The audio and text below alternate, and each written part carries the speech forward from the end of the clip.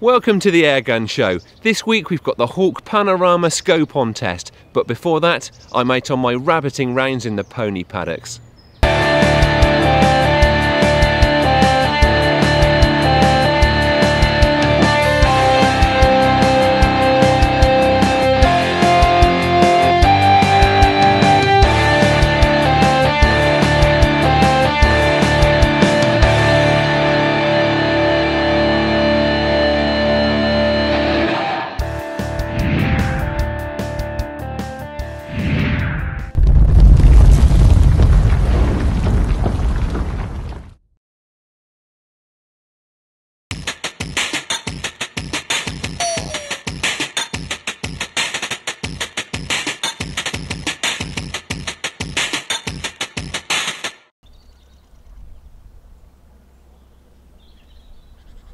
I'm out after a few rabbits this evening. Now, these fields are kept as pony paddocks, and the last thing you want is rabbits burrowing, because if a horse puts its hoof down a hole, it could cause a seriously nasty accident. We've got about an hour of daylight left, which should mean the rabbits are just about to emerge out for their evening feed. So we'll give it a try and see if we can get a few.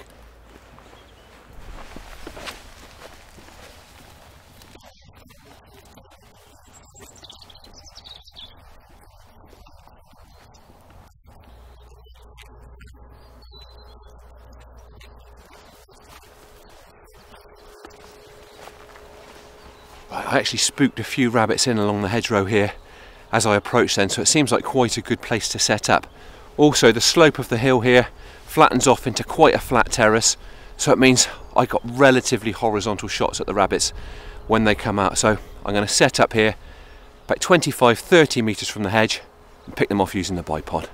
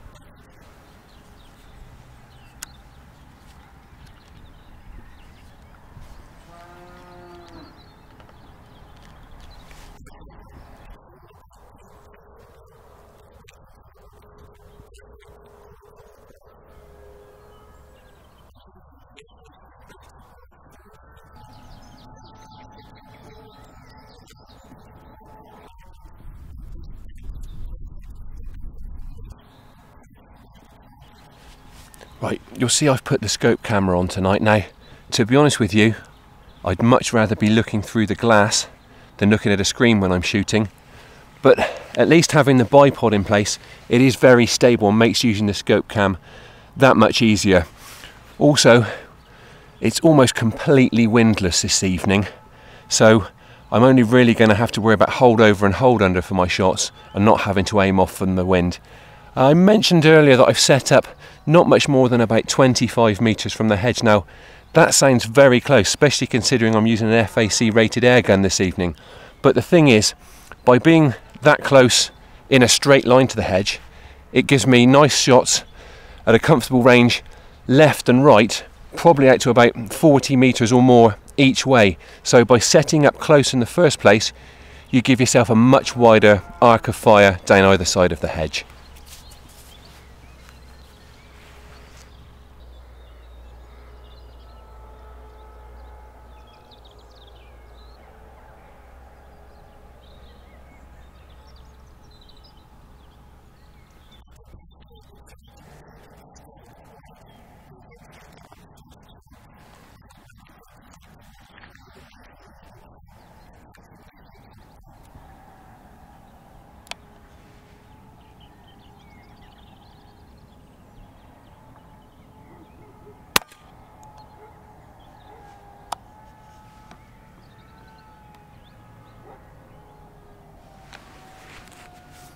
That one did the classic headshot rabbit cartwheel, but it's settled now, absolutely stone dead.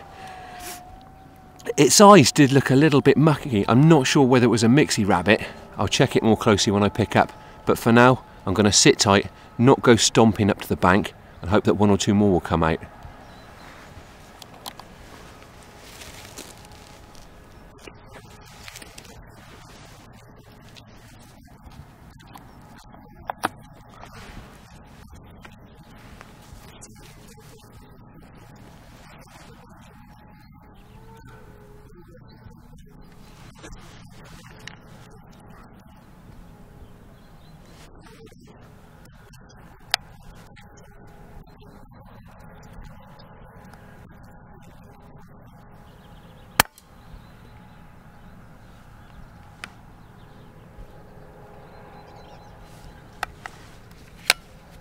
Right, another cartwheel there, but another clean kill.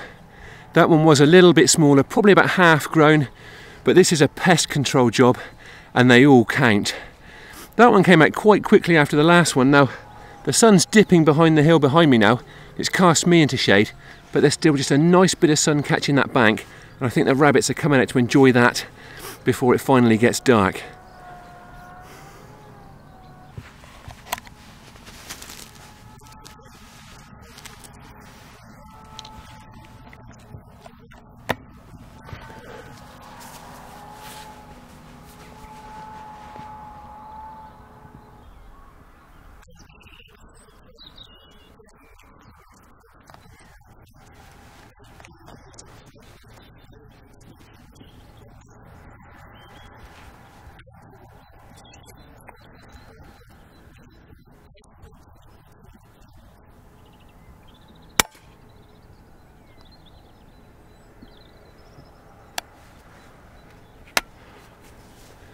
Well, that's the way we like them. It was light straight out for that one. Handily, it was dead on my zero distance, so I also didn't have to mess about giving the shot any hold over or hold under. Dead on with the crosshairs, straight down.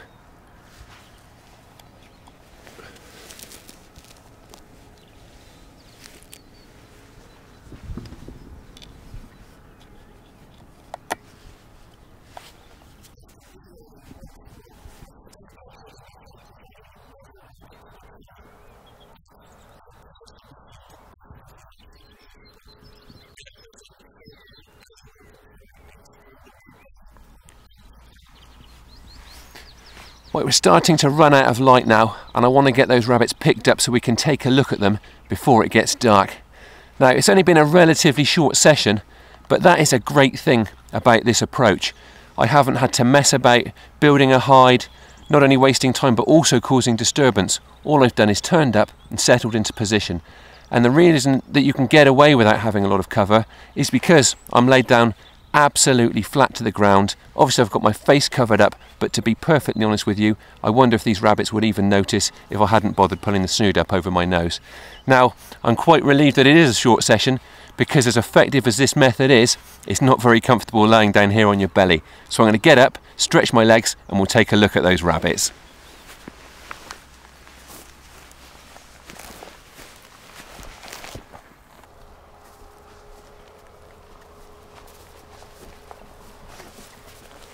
Right, one thing that's always worth doing when you pick up, and we don't always point it out, is just squeeze the rabbit at the top of the stomach, run your hand down, and that'll just drain the bladder, whatever's in there.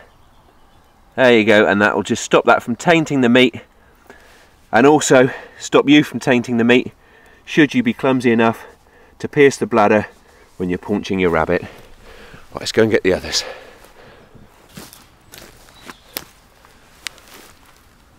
Right, once again, I'm just squeezing and running my hand down just to drain the bladder, to stop that from tainting the meat.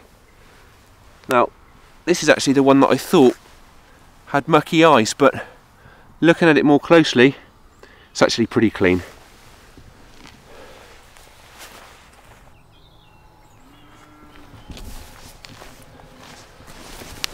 Right, and finally, that small one, which although it's not very big, So that meat will be very, very tender. And taking a close look at the head, you see the sort of accuracy that bipod affords you. It's shot right through the head, just between the eye and the ear. That rabbit really won't have known what hit it.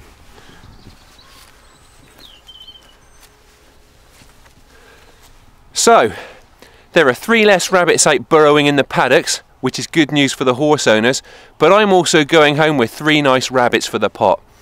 And from what we've seen this evening, there are plenty more left, so we'll be back again another day to have a go at those.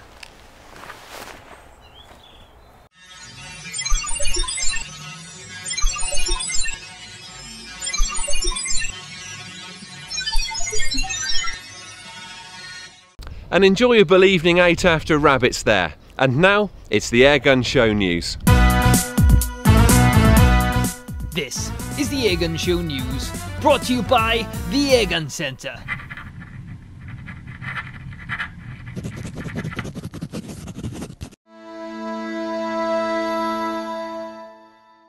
Richter Optic distributor John Rothery Wholesale has commissioned a neat new website to showcase the affordable scope range.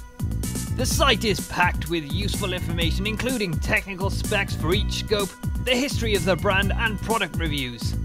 It also features high quality product images, plus a gallery page where shooters can upload photos of themselves in action with their Richter scope. Check it out at richterscopes.com. Are you planning to get an airgun on FAC? You could be facing a postcode lottery according to new figures, which name and shame the firearms licensing authorities that are the slowest at processing applications. Essex was the worst force on record. It issued more than 5,000 Section 7 temporary permits last year. Kent issued 3,000 and Thames Valley 2,500. At the top of the charts, Cleveland and Derbyshire did not issue a single temporary permit, indicating that they processed all their applications on time. The new meeting place for the shooting industry continues to grow. The Gun Quarter, which you'll find at the UK Game Fair at Stoneleigh this summer, has welcomed 2 more major gun retailers to its lineup. Premier Guns and John Bradshaw Guns will attend the show, which takes place on the 22nd to the 24th of July. Premier Guns said it would bring around 400 guns, while John Bradshaw told us to expect a host of premium brands. Airgun giants including BSA, Gammo, Umarex and the Shooting Party have already signed up. There's still time to enter our free competition to win a Tracer Lead Ray F600 lamping kit. This powerful lamp has a 220 lumen beam and shifts between blue, green and red light with just a twist of a collar. It's also equipped with a focusable beam and 3 levels of illumination. It comes with an adjustable mount, scope tube attachments, anti-spill snoot, stock-mounted remote switch, rechargeable battery and mains charger.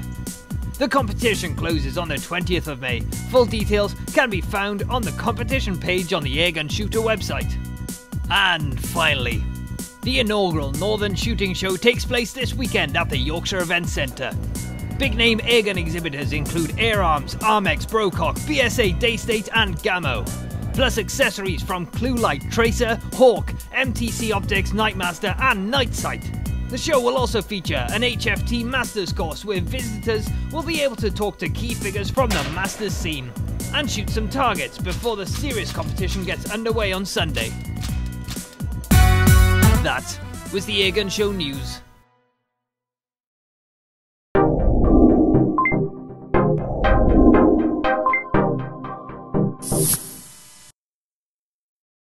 Affordability doesn't mean that you have to skimp on quality, and the scope we're looking at this week certainly emphasises that point. It's the Hawke Panorama 3-9x40 AO. This neat little scope has a retail price of just £159.99, yet it boasts some great features without any compromise on the optical front. The 3-9x40 configuration of this scope helps to keep it compact. It's 310mm long and weighs around 350 grams.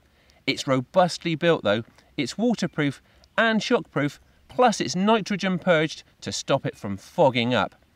This scope is made for real field use and it's properly protected against the elements. The Panorama has a 1-inch mono tube and light transmission is exceptionally good despite its relatively small 40mm objective lens, something that can probably be attributed to the fact that the lenses are multi-coated with 16 layers. It also has a nice wide field of view, something that's a massive help when it comes to fast target acquisition. The rubberized zoom ring adjusts magnification from 3 to 9 times and is very smooth to operate. That gives you just about all the adjustment you need for dawn to dusk airgun hunting, with the higher magnification well suited to bipod work and the lower end making for a brighter sight picture in poor light. This model is parallax adjustable by means of the collar at the front of the scope. It's knurled for an improved grip and winds right down to just 10 yards. Perfect for close range ratting and feral pigeon control around farm buildings. I really like the low profile windage and elevation turrets, which certainly complement the scope's clean, sleek lines. Screw off the caps to reveal the finger adjustable turrets, which don't require any tools. Each of the positive clicks adjusts the point of aim by 1/4 of an inch at 100 yards. Once you've got it zeroed, screw the caps back down to create a watertight seal against the washer which sits beneath. The glass-etched floating reticle features dots and ties at 1/2 mil dot spacings to provide plenty of aim points without making the sight picture too busy. As a shooter who doesn't like a cluttered sight picture, I really appreciate this reticle configuration, and the fast focus eye bell ensures that it stays pin sharp. The reticle can even be illuminated in red or blue, so you can choose the colour that gives the best contrast against your target. You switch it on and control the brightness using the dial on the side of the scope. There are 5 distinct levels for each colour. The kit includes some useful extras, including an optical cloth and a spare battery for the illuminated reticle. You also get a set of scope covers to keep dust and grime off the lenses during storage and transportation. The Hawke Panorama is a brilliant scope that combines affordability and performance. It produces a bright, sharp sight picture and boasts features including low-profile turrets, adjustable parallax and a neat illuminated reticle. It's available in numerous other configurations, including magnification up to 18 times and a 50mm objective lens. But, in all honesty, I reckon this relatively compact version takes some beating.